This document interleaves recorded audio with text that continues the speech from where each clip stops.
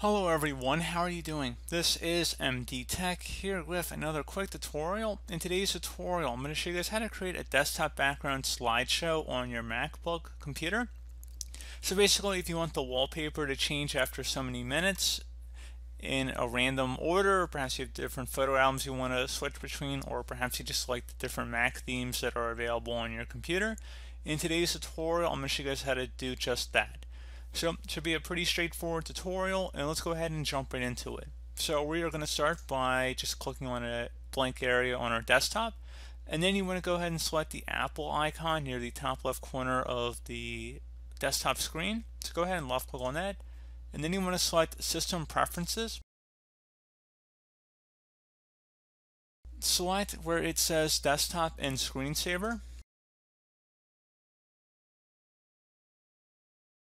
Select the desktop button. And now at this point, there should be an option where it says change picture. Go ahead and check mark inside of that. And then where it says every 30 minutes or so, or whatever interval you want to change it, click inside of here.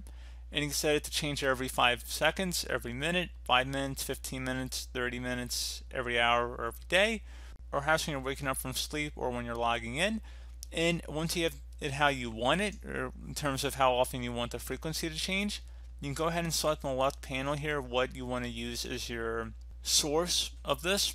So you can go ahead and select different themes here, so such as the light and dark desktop theme, desktop pictures perhaps. So you just would go ahead and click inside of a different area here, and then you would have a rotating theme between these options. Or maybe you had a photo album, so let's say your folders, let's say your pictures folder. If you were to go ahead and left click on that, if you had photos in here, you could select that. Otherwise, if you had a different file location for all those photos, you can click the little plus sign, and you could add a different folder location for the photos you want to rotate between, and you go ahead and select choose. So again, you locate the folder, select choose, and then it would rotate between the photos. Just be cautious with this, that if you accidentally delete the folder containing these photos, if you pick some custom location, your wallpaper will more than likely be broken and it's not going to work. You'd have to go and change it back to something else. But just keep that in mind when you start going with custom wallpapers.